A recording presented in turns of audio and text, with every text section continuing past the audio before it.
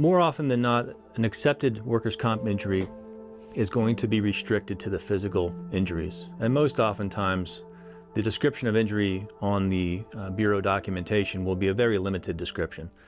It'll identify the body part injured and most likely be a sprain or strain, contusion type injury, unless it's a clear, more significant injury, such as a fracture and the like. What is very rarely included on the initial documentation is a mental injury.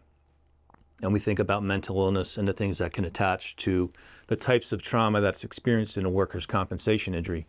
PTSD comes to mind. But the other thing that can happen along the way, especially with an individual that's been out of work, is now, instead of going to work every day, sitting at home wondering when the next comp check's going to come so they can make bills.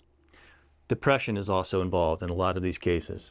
First piece of advice is to seek the help of a professional in these circumstances. As attorneys, we oftentimes can pick up on these types of diagnoses, these mental illness diagnoses, but we really need to rely on the medical professionals to make those diagnoses and the treatment plan to support including those diagnoses in the comp claim. And that's me speaking as an attorney. Obviously, from a human standpoint, we want to make sure that our clients are taken care of in the whole person. And the mental illness aspect of that certainly needs to be paid attention more times than not than the physical injury itself. We have tremendous amount of experience getting these mental illness diagnoses included in the workers' compensation claim. Many times the mental illness diagnosis becomes the reason why an individual can't get back into the workforce.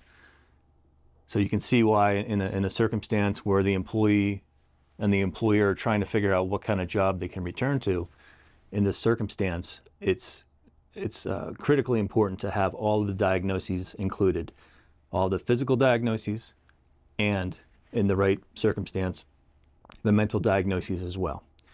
If you have any issues such as the ones I just discussed, please reach out to O'Connor Law and talk to one of our workers' compensation attorneys.